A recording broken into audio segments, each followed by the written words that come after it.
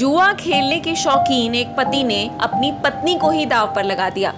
दांव हारने के बाद उसके 4 दोस्तों ने उसकी पत्नी पर हक जताया और उसके साथ रेप की कोशिश की।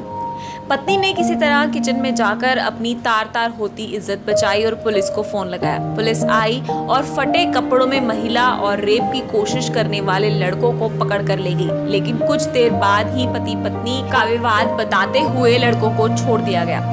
समाज को शर्मसार करने वाली यह घटना उत्तर प्रदेश के कानपुर की है।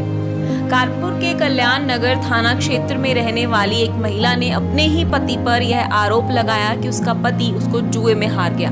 महिला का यह भी आरोप है कि जुए में हारने के बाद जीते हुए उसके 4 दोस्तों ने उसकी इज्जत से खिलवाड़ करने की कोशिश की, लेकिन वह किसी तरह से अपनी इज्जत बचा सकी। महिला ने कल्याणपुर थाने में इसकी शिकायत की, जिस पर सभी आरोपियों के खिलाफ रेप का मुकदमा दर्ज कर लिया है। पीड़िता ने रोते हुए बताया कि मेरे पति ने मुझे जुए पर दांव में लगा दिया। ये कैसा पति है जो पत्नी को ही जुए में हार जाए। इसके बाद मैंने 100 नंबर पर पुलिस को सूचना दी। पुलिस मेरे साथ लड़कों को भी थाने में ले आई। मेरे कपड़े फटे थे, लेकिन पुलिस ने पैसे लेकर उनको छोड़ दिया। उन लोगों ने मेरे साथ बलात्कार का प्रयास किया, जबकि पुलिस कह रही है कि यह आपसी विवाद है। महिला का आरोप है कि उसका पति नशे का आदी है और वह बीती 15 तारीख को अपने दोस्तों के साथ घर में जुआ खेल रहा था। जब उसके पास पैसे खत्म हो गए तो उसने अपनी पत्नी को ही दांव पर लगा दिया। ताजा